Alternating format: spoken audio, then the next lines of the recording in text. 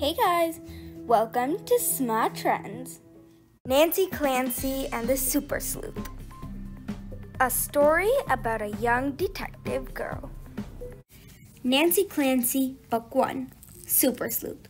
Written by Jane O'Connor. Illustrations by Robin. Chapter 1, Hardly a Mystery. Nancy Clancy was all set to solve a mystery. She had a fancy magnifying glass complete with rhinestones. She had a spiral notepad and a flashlight. She had sunglasses, a hat with a floppy brim, and a pink trench coat. A trench coat was the kind of raincoats that detectives wore. She had superb detective skills. She was naturally nosy, so she was good at snooping. Investigating was the professional word for snooping. Really, the only thing Nancy was missing was a mystery. If only more criminals lived around here, she said to her father. He was at the kitchen table, reading the Sunday sports pages. What? He said without looking up. Nobody ever gets kidnapped. I bet there's never been a jewel heist. Then, in case her dad didn't know, Nancy added, that means a jewel robbery. Nancy sighed.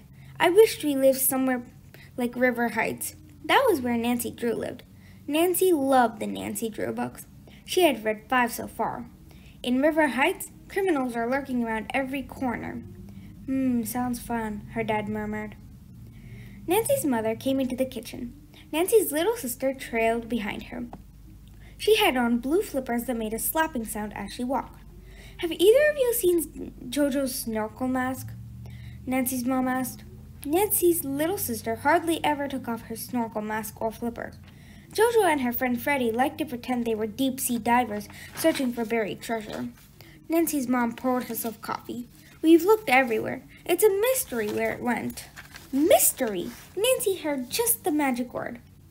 Okay, so it wasn't a big deal mystery, but all great detectives had to start somewhere. She spread out her arms. Ta-da! Nancy Clancy Super Sleuth, at your service. Aw, honey, her mom smiled. You'll look for it? Sure, my rates are very reasonable. Nancy paused. Only kidding, you're family, so my services are free. Nancy went and slipped on her pink trench coat. It was important to dress like a professional. Jojo, I need to ask you a few questions, she said, pulling the notepad from her pocket. Trust me, we'll get to the bottom of this. At that moment, Bree appeared at the back door. She was wearing a trench coat too. Hers was purple. Jojo left us at our house. Bree was holding a snorkel mask. Thanks, Nancy's mom said. Then she turned to Nancy. Sorry, sweetie. Nancy scowled. Her first case was closed before it even got opened. I have to pick up a book for my mother. It's at the twins' house, Bree told Nancy. Come with me. Hope you enjoyed Chapter 1. Make sure to comment what you think is going to happen next.